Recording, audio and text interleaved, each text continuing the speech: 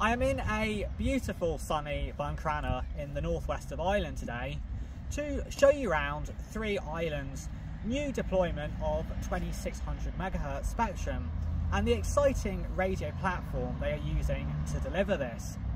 Three Island acquired rights to a whopping 35 MHz pad of 2600 MHz in the Multi-Band Spectrum Award, or MBSA2.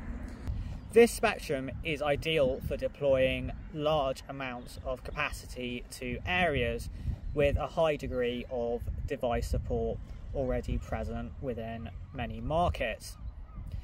Now, this is all great so far, but the challenge, of course, with a new band is how to deploy it. Three Island already had a sophisticated high-band FDD deployment architecture prior to gaining rights in this 2600 MHz band, often using dual-band 44R Ericsson radios to broadcast the 1800 MHz and 2100 MHz in the same radio.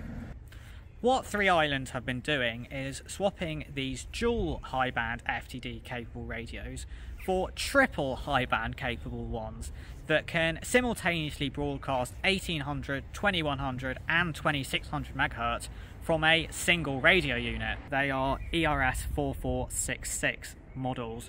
So what's the performance like? Well, unsurprisingly, 35 MHz of paired spectrum with 44R delivers some nice throughputs on its own, and especially with Three's other 4G carriers in the mix as well, or indeed actually with 5G alongside those 4G ones for even more bandwidth.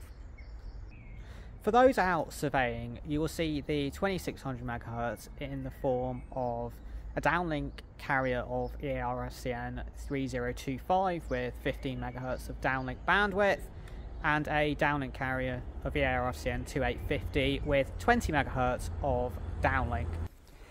Thanks for watching this video about Three Island's new deployment of 2600 MHz onto their network. I hope you enjoyed it, and I look forward to seeing you on the next one.